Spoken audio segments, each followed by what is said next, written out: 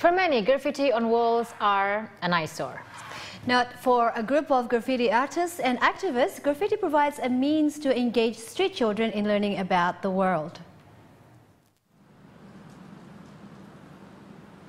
Empty walls on buildings, underpasses and bridges in urban areas are where one finds graffiti. Some are intentional works of art, while others are mere scribbles on the wall. But one thing is for sure, street children are no strangers to graffiti. Wall scribblings and drawings permeate their everyday lives on the street. For a number of graffiti artists and social activists, it is this very closeness between street children and graffiti that has inspired them to use the street decorative art to draw children out of the street and teach them a few basics that they would otherwise not be exposed to. Under a program called Graffiti, the artists and activists use graffiti drawings to teach students various courses such as basic mathematics, English, health and culture. The movement aims at getting street children interested in school again. Starting with children of the Rumah Gardu community, a community of street children, the artists and activists use graffiti drawings to teach them.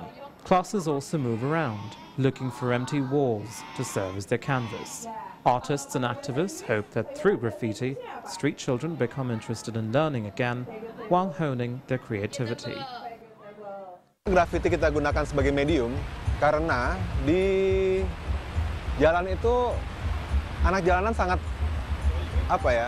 berhubungan sekali dengan graffiti. Mereka beroperasi di perempatan jalan yang ada tembok-temboknya, dan di sana pun ada juga beberapa graffiti-graffiti yang beberapa ada kata-kata yang kotor atau geng. Kita mikir kenapa kita nggak ngerubah graffiti yang seperti itu menjadi graffiti yang berguna.